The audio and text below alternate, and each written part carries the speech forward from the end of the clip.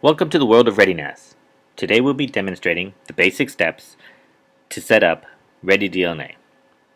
This will enable you to view media by any DLNA compatible device. You can also view remotely using Ready DLNA application on iOS or Android. First, let's make sure the Ready DLNA service has been turned on. This is enabled through Systems, Settings, and the Ready DLNA icon. Just make sure it's enabled. If it's not, click Apply.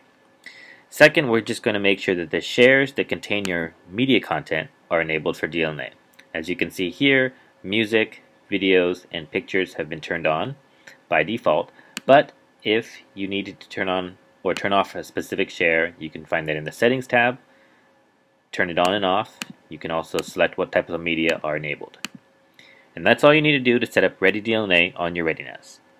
Thanks for watching, and we invite you to learn more at www.netgear.com/ReadyNAS. ReadyNAS from NETGEAR. Storage made easy.